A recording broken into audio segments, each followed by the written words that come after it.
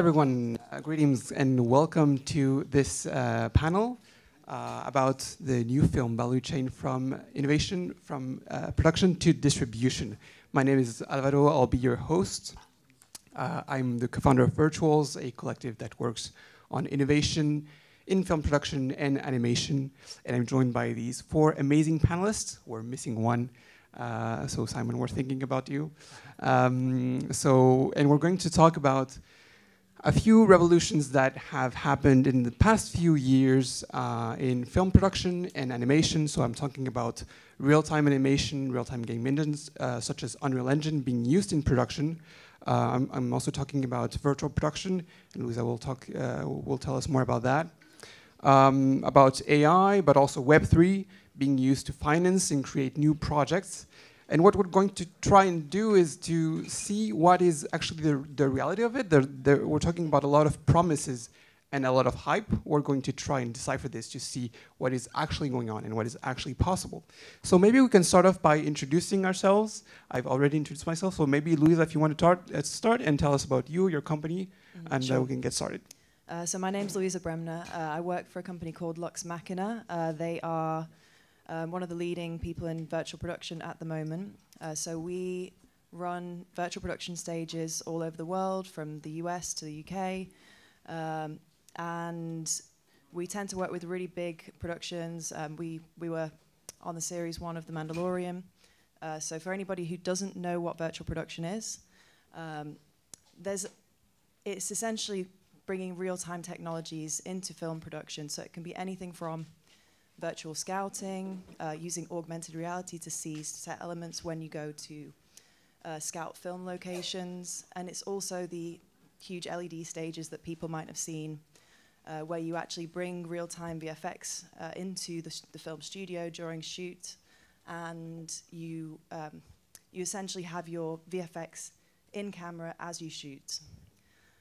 So yeah, that's what we mainly do at LUXMACHINA, and yeah, I mean it's a huge step forward in film production. I think it brings film back to the golden era of Hollywood, where you would imagine the director to be able to see what they were going to film in the viewfinder. So. All right, that's great. And maybe related to virtual production, we can talk about also real-time game engines and animations. So, Quentin, if you want to introduce yourself as well. Hi, everybody. My name is Quentin Auger, or Quentin Auger, if you want. I'm the co-founder and head of innovation of Dada Animation, a 3D animation studio that is actually not far from here in Paris. I've been working in the animation field for 25 years. I'm afraid. And 25 years ago, actually, 3D animation was new. It was actually Pixar didn't even release their first feature, and everybody had to be invented. But in the last 20 years, standardization came, and we invented actually jobs that have a name now, and we've been doing the same thing, the same way, with more and more powerful computers and softwares in the last decades. But something happened in the last, let's say, 5 years ago. Game engines, but also many other tools arrived. Actually, what I used to say is it was a collision of different industries, galaxies, actually, industrial galaxies. The one from the animation, the VFX, the cinema, the games, but also the web, the way to develop tools, to deploy tools, and now Web3 comes and crypto comes, etc.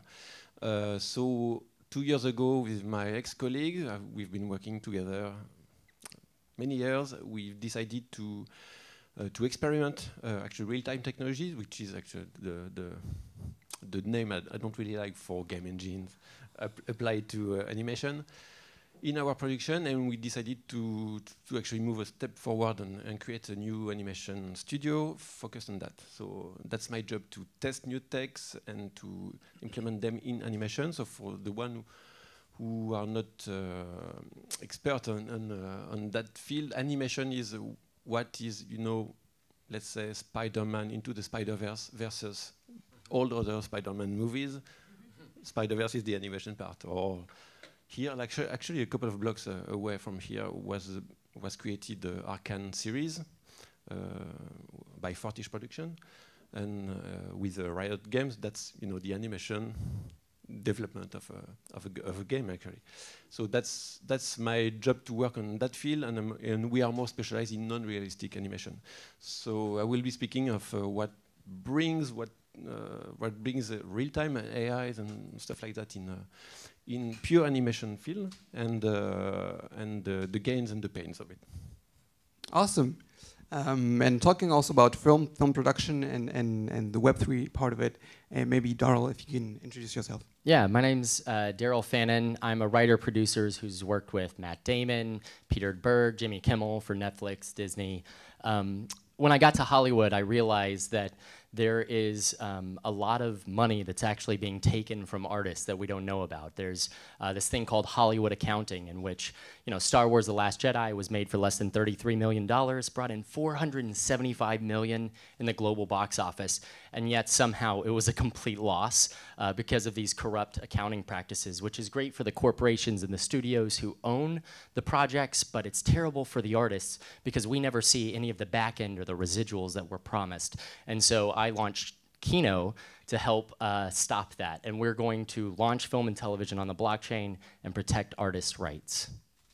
That's great. I've heard the term Hollywood accounting. I heard Martian accounting because no one understands it and it's so alien. Yeah, it's a completely alien language. That's right, and it's really insane. They'll do crazy things like on one of my first shows, I was charged $10,000 a month for a parking space, which is absolutely insane. And again, great for the studio, not so great for the artist. That's just parking in Paris.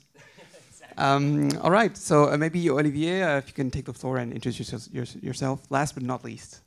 Yeah, thanks. Hello everyone, my name is Oliver. I am the producer at C7 Production, and I am the director of Be My NFT. It's a documentary on NFTs, and the idea of this film is to explain to people from here in the room and in the street what NFTs are, why they are going to change our world, normally in the best part, for the best, why they don't need to be scared about this, because you will see in the movie it's a long part of the process of our evolution.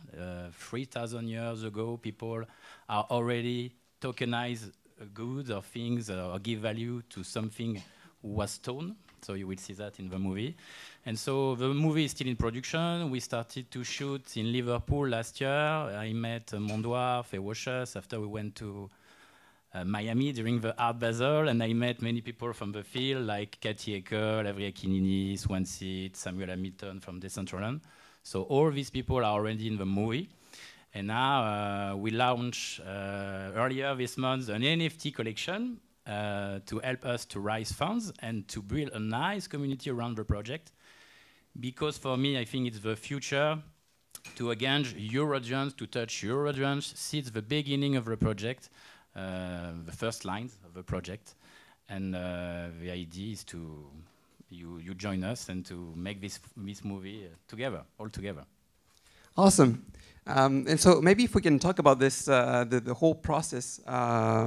So first, the development of new ideas, of new projects, of pilots. Maybe Quentin, since you're in the animation field, you can tell us more about that. How profound are these changes brought in by these new tools? Are we seeing new projects? Is it really a shift in the landscape, or is it more of a cosmetic change oftentimes? So, like many topics we can hear of these 2 days, the changes are. We are the beginning of something. Something is happening, but we have to invent many new ways to use new tools and to adapt to these tools and the new paradigm they create.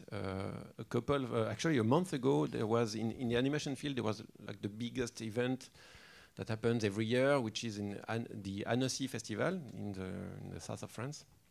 And it was a great one because it didn't happen the last years for obvious reasons, and I mean physically at least.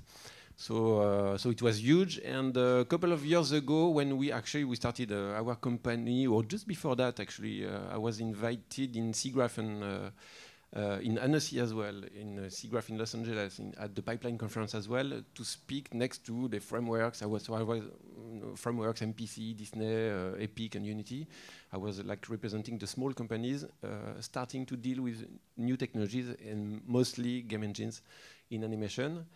And at that time, like 3 years ago, it was all about promises. It will work, we will meet our galaxies.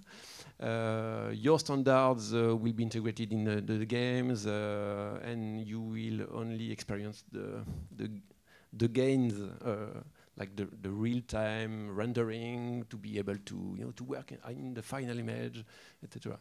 That was the discourse like 3 years ago. But now this year, after many tries by many companies, something and actually lots of development from Unity and Unreal. I mean, Epic building Unreal Engine, the two main actual game engines used in virtual production and animation, and actually in games. What I said, the bullshit, if I can say, actually the promises become more real. Actually, the people stop saying unrealistic stuff, and the new way to see it was like, everybody has to change their mindset. Actually, there are some stuff that won't actually work very well in game engines, never, because some stuff that are actually needed in animation and VFX. Because it's not really the same architecture of, you cannot push the envelope that far, even though it looks like from the outside. So everybody has to move forward a bit more. So the work is still to be done, and what we experience is that only small and very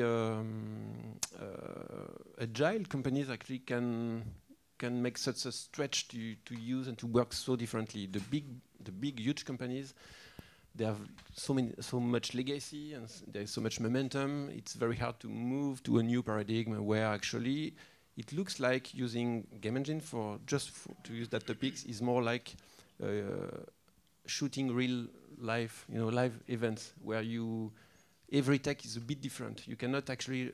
One of the main frustration is repeatability. You validate in animation, you work frame by frame, so that's. Already there is an issue here because that's the magic of animation. Every frame is made by hand for some reason, and some directors like Satoshi Kon, for instance, if you know him, a very famous Japanese director, he can make an animation director mostly, but he can make also live action movies. But he said, actually, if I want to show something very specific in a 1 second shot, which is like very short, I cannot actually control every frame, the 25 frames per second on a live feature the way I can on an animation show. And sometimes you want to get rid of some information to impress the brain with the right one, and etc. So there's something very specific in animation that you cannot do in live shows, and that frame by frame process actually goes against the real-time tech that is like super fast, and when you want to do frame by frame, you want time to build this frame by frame, so you don't actually need real-time text everywhere in the whole process. But there are so many other jobs in animation, the lighting, for instance, where actually it's good, the lighting, the camera work, where it can be super good to have a real-time feedback. So there are many ways where it can help, and other aspects of filmmaking in animation that actually it's a problem to have a real-time tech. Actually, just the reviewing when you have real-time, if you want to take the benefit of real-time technology, which one of the benefits is you can create many iterations. So for the artist side, when he or she creates his works, having many iterations makes the artist able to push the envelope in the same time frame, way further. But when you want to review stuff, and that can happen lots of time, unless you have the director or the supervisor next to you reviewing in real time as well, you actually don't benefit the real-time process. Which is something that happens in virtual production, and this is a something that is also big in the industry right now. And specifically, if we're talking about virtual production, LOUISA, if you're talking about this new process of creating in real time, do you feel that it's something that is more driving creativity, so that you will see a myriad of new projects, or do you think that this is something, because like Quentin pointed out, it's about also changing the creative process. So do you think that it's about creativity, or it will just streamline production and maybe not be so much about creativity than it is about streamlining the process and making something repeatable and more controllable? So at the moment, I think that virtual production is such a big, it grabs people's attention. Everybody wants to do it. So right now, you're finding people are doing it just to try it out and see what happens, see what they can achieve with it. And so I think that the output right now is actually quite creative.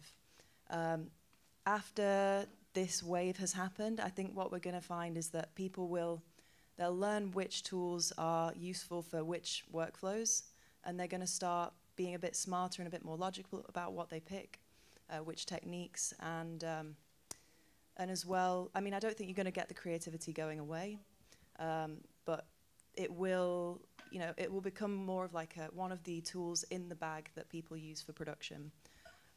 As well as that, the additional benefits, say, if you're using LED walls to shoot, you can also take benefit of all of the sort of the virtual production workflow. So you automatically can use virtual scouting. You can automatically use with some work, augmented reality, etc., because you've already started to produce things in real time. So it does help that feedback loop where you can put things in front of a director very early on. We do have a lot of director reviews in what we do, and we find that just cements what people know they want to do before you actually get to shoot. So people make much smarter decisions ahead of time. So yeah, definitely, I think that the creativity is a big part of virtual production. Mm-hmm. Speaking about creativity and creating new projects, oftentimes what is decisive is being able to actually finance and actually making these things happen. And we know that a lot of projects actually die at this stage. You know, you create an awesome pilot, you have got an awesome script, it just never happens. So this is where Web3 might come in and new venues of financing. So DARIL, for example, how does Web3 help? How can Web3 help in creating new venues of financing for movies? Yeah, I think that Web3 is really exciting because it gets us as consumers involved in the earliest way possible, which is really amazing because right now the way the system works, it doesn't make sense. If I go, like the show that I just sold with Jimmy Kimmel, we went to ABC, we pitched them a project, they're like, great, we're gonna buy this and pay you to write it. They hear probably 400 pitches a year, they'll buy, let's say, 8 or 9, let's say they'll put those 8 or 9 to a script, 4 of those will actually go into production where they will actually shoot the very first episode, and then it really depends on their advertisers which ones they will pick up. So they're going to look at their slate and they're going to look at their advertisers and say, okay, who can sell the most Coca-Cola? Now, from an artistic point of view, that's a terrible way to do business, and it's not a great business model because what you have is a series of artists who are out there and we're writing, we're creating very valuable, interesting products that should get the audience. There's a massive audience that wants to see this type of project, but for whatever reason, they can't get that through. And so what Web3 allows us to do is go to the consumers, to us, and we get a voice in the type of art that we want to see because I can go, you know what, my values are aligned with this filmmaker, or I want to see more of this type of movie or these underrepresented communities championed, and I can go invest my time, my energy, and my value into that, and that's very exciting. So like we're seeing things, and I think you're doing this as well with NFTs, where we can do raises, where I can go to the community, I can say, hey, you know what, you're a fan of this filmmaker, you should be the first to profit on this movie if that happens. We offer the opportunity for you to come and experience the filmmaking process, where you can actually come to set or walk the red carpet behind your favorite cast and crew, go to the wrap party afterwards. Maybe you're a collector and you're like, you know what, I would love to own Indiana Jones's whip and hat. So you buy it before the movie's made, and then after that movie's made, we ship the prop to you directly, and then your NFT acts as a certificate of authenticity so that you can prove that this is the actual product that you purchased. And all of that goes while supporting the artists and the creatives. And then the best part is that the artists and the creatives get to own the rights to their project. So instead of having to go to Disney and say, hey, buy out my idea, and then maybe it never sees the light of day, I get to own it. I have that way. I can champion that, and then we as the audience now can say, look, there's 10,000 people who believe in this project, in this idea. We should see distribution. And it's an important topic as well in relation to real-time, because one of the promises of real-time is that you're using game engines, and so you could create multiple experiences using the same tools. So in theory, you could create a video game and a film at the same time, but they're not the same venues of financing. You do not pitch a video game to a film distribution company. It doesn't work like that. So you need new ways, new business models, and new ways of financing. What do you think, Olivier, about this? What kind of business models will we see, or new ways of financing that you've been maybe working on? I think you have to, right now with Web3, you have to think about your project, your movie, like a company. Each project is each movie like a company. And you need to find your audience since the beginning. You need to show them you have the possibilities to fulfill the project, because you have a lot of shitty projects sometimes. So voilà, you have to make your own research, as we say all the time, and that's really complicated, because you have an idea. For me right now, the most complicating thing is not to create, is not to make the movie, but is to find people, to build the audience, to go everywhere, to meet you today. Voilà. And I think you need to build a team around you very quickly and to go further together, because with the NFT collection we have launched a few days ago, I think, imagine you have 1,000 NFTs in this collection. If these 1,000 people are engaging around you and are building with you, you can make many things. And I think you can find a developer, you can find a webmaster, you can find, you have to go together. You don't need to think like a lonely guy, but you need to think like, I don't know, a captain with a big crew who will advance and go far with you. So now you see a lot of initiatives. You have some Lumia project, for example, with proposing Metaverse and AI. Also, sometimes now you have a lot of projects like this who want to analyze your script since the beginning to see if it's possible, if you will find an audience. So I'm not saying maybe it's the good part, the good thing, because sometimes you have a crazy movie who lived with crazy stories. But I think it's a good idea, because they are thinking about the project with a 360 proposition. You have a movie, you have a metaverse, you have an NFT, you have the ticketing. You have to think. It's crazy, because you are the all chain all together. Only you. Normally, you have when you are going to Disney. They are doing all these fees for you. They are taking a lot of money, but they have all the chain. And when you are a Web3 guy, you have to do this all alone. So it's not very easy. Yeah, it is tough. But I will say, like, Disney's not making these projects. People are making these projects. So the producers on these shows are human beings who deserve to see the rewards that they're doing. Like, the goal for me is to protect the rights of all filmmakers and artists. And you do have a community around you, but it's about finding the community that has the same vision and that your vision is aligned. So whether we're doing virtual production, you know, this is a human being that's setting up these stages. These are gaffers that are setting up lights. You know, this isn't a corporation or a machine. And all of these individuals, we have the common goal, which is to create cool art that people want to see and experience. And we can gather behind that vision as a community and say, yeah, we're going to make this piece of art, we're going to make this piece of film, and we're going to do it in a smarter way. Because the financial model as it exists doesn't make sense. Like, the Kino model literally we de-risk our film by getting people involved earlier.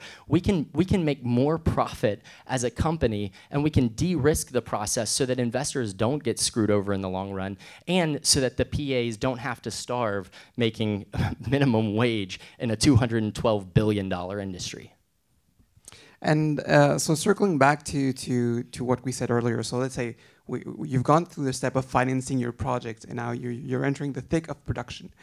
So going back to Quentin, let's say, so real time in this case, what is the effect of the tech of using Unreal Engine in production on the industry at large? You know, what is the difference between what's being promised, what was promised, and what is actually happening? So what would you say is the impact of using real time in the industry in production? So using game engines, real time, yeah, modelers, texture, etc.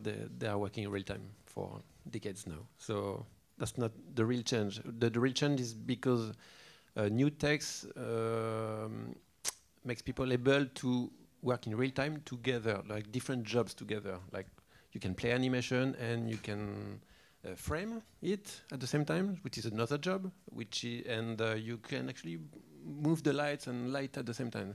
So that's where real time or game engines, that's what they bring. So, so from what I just said, you can see its collaborativity. Actually, the first thing we've made by experience in using game engines, it was in Unity, by the way, not Unreal Engine. Unreal Engine has a hype that it doesn't deserve, but they are super rich. Not to be fair, they are super rich and very good at marketing, etc. But they're super rich at selling skins in a closed environment, well. But they give a lot of their money away to creators, so kudos to them. But so we entered that realization by putting actually our storyboarder artists in 3D environments to help them storyboard better. So it was what is now called virtual scouting. And we figured that, we realized by doing, we could compare exactly, that was the chance we had, 2 seasons of the same series. It was a Heidi series, you know, that little girl in the Swiss mountains, made in animation, 3D animation, and it was the same teams, everybody, even the storyboard artists, the same animators, the same characters, the same environments, and just by putting the storyboarders in a virtual, in an immersive environment, in Unity, by the way, and not on giving them 3D data on screen, and some you could use Maya or other 3D software and grab images from the screen and draw over them, etc. They did the same thing, grabbing images, but from immersive environment. The only thing that changes is that being immersive, you have a way better sense of proportion, distance, volumes, etc. So, and it is all about that. When you frame in a 3D environment, you want to be like super accurate about that. What it changed, we realized, is that actually there's animatics, which is the roughly animated storyboards. It's a 2D thing, but was better actually. So the people working after them had less issues, mistakes, problems to solve, which is the layout people, the one who translate the animatics into 3D and etc. And we've actually, for 1 season, we've gained 3 man-years of work. And doing that, actually, it was collaborative. People could come in the scene together, etc. So collaborativity, of course, iterations, and new platforms, because as you said, when you create in real time, so at the end of the production, when you create in real time with final pixel, like you render in game engines, you can normally maybe use the same data in a game.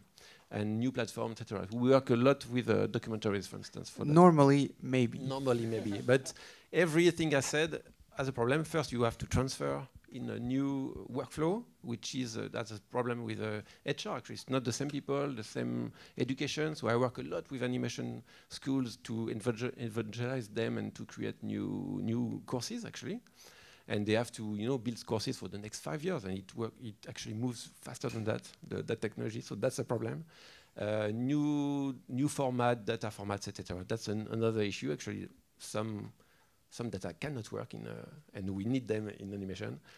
And of course, the new platforms, the new markets, the new people we deal with. We deal now with architects, we deal with documentary people, they are all super smart people, etc. Because we lower the price per minute, but we have a lot of stuff we have to learn to work together. So that's another problem. So you said it's interesting that you mentioned that you can lower the price of 2 minutes. So that there's also the question of costs and affordability and budgets.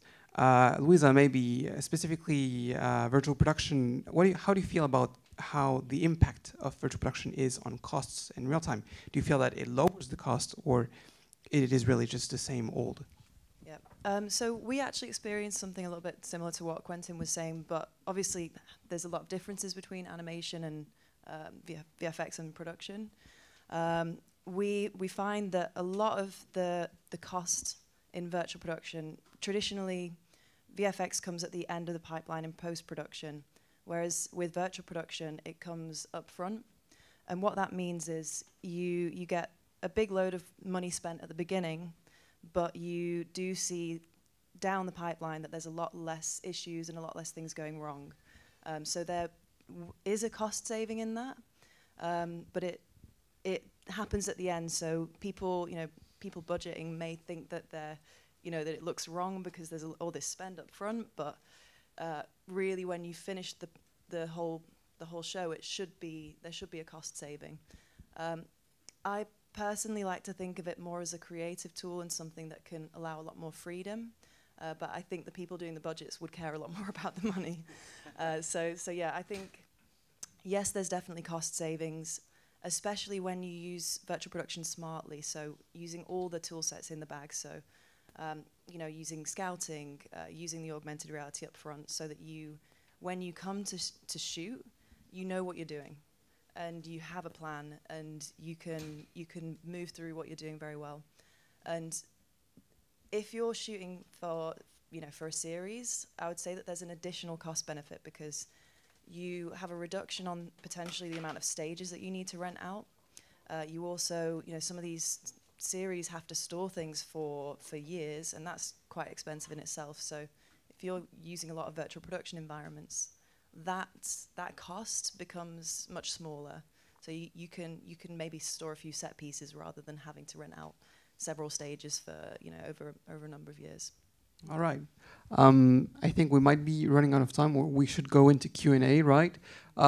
We can continue the conversation, but if you have any questions, now is the time for Q&A. So if you have any questions, you can raise your hands, and we can ask the panel. We have a question right here. Maybe I'll give my own mic. No, it's okay. I can. Okay. Yeah, okay. Thank you very much. This is cool. You guys have talked a lot about kind of a lot of behind the scenes, creation and artist compensation, things like that. But I'm curious what you see in long term for the final product. Like, do you see it as, are movies going to look like movies? Does the show look like a show? Is there a place where you imagine you'd like to see people watching your content? Just kind of very long term. I'm curious how you see things. If I may, yeah, I think that's a great question. I think I see the future as an integrated thing, and I think we're kind of seeing Netflix try to do this now as they're moving into the gaming thing with I personally believe that we're going into a world of pure integration where we're going to have a film, we're going to have an IP around that, but also we'll have an environment that we can exist in. And maybe we exist and we do Q&As with the cast and crew in that session, but we could also play a game within that, and that could unlock certain benefits. So, I'm very excited about the type of storytelling that will evolve, but to your point, I think we're at the very bleeding edge of this technology, and so it's very difficult to know even what the true utility is to filmmakers and to the end consumer, because right now, the creative process kind of comes in 3 layers. It's exploration, it's creation, and evaluation. And then when we get to the evaluation stage, we'll say, okay, how can we do this more smartly? Right now, we're in the exploration stage. We're kind of discovering what we can do with this. All right, we have one more question, and then I think we have to yeah. Do you want the mic? Okay. Hello, thank you, everyone. I'm in the movie business, so I want to know the distributor are now very reluctant to adopt any form of tools of production. We see that in Cannes, of course. Now Binance has launched an NFT platform, especially for movie. There are 3-4 initiatives that we could see. What is your advice about that? What is your thought? I think what you're saying is that distribution is an issue, and yes, and it is true. When you have a final product, most movies don't see distribution, and that is an issue. But what we're seeing right now in this kind of Web 2 streamium pop up, right? So we have like the Netflixes and the Tubies, and IMDb has its own channel now. So there are options that are opening up, but I think that Web3 distribution will be a thing. When you look at things like LivePeer, what they're able to do by sharing these massive files in a much more efficient way, I think that we're going to find Web3 distribution companies that also come up. And we're seeing people explore with like NFTs as passes so that you can actually use this as a way to see that. I think that we're in the exploration phase, and so right now we're going to see a lot of very cool, unique, creative things that may not live past the next 2 years, but they will be very important stepping stones to the future of what streaming can be. And in a dream world, we're moving to a place where every piece of art can find its audience, and it's more about how we curate that and help people find and connect with the pieces of art that they're trying to connect with. Do you believe in a release of a film in the metaverse? Any metaverse? Or a special metaverse? Yeah, it's a great question. I think where we're at right now, it's a possibility.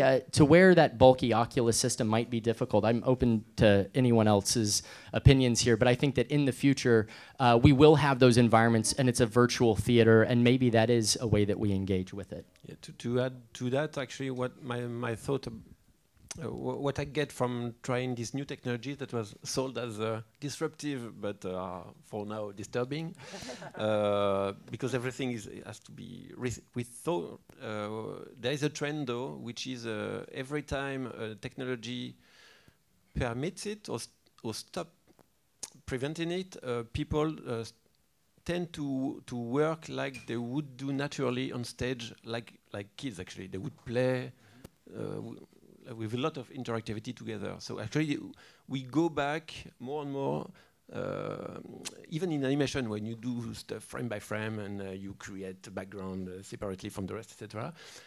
More and more, the technology allowed people to work on a big sandbox, on a stage, and to create stuff on the fly, etc. And people tend to use that, actually. So it goes more and more into theater. And I think the metaverse being immersive and the presence being one of the topic of the metaverse, the specificity, we will go more and more into actually inviting audience on stage. Could be cinema stage and VFX, etc. It's going to be more immersive even for them. So it's going to be play on the metaverse, but it's not going to be film. It's going to be experiences, but maybe a world as a film. Well, thank you very much for your questions. Thank you very much for your time. Let's give it up for our awesome speakers.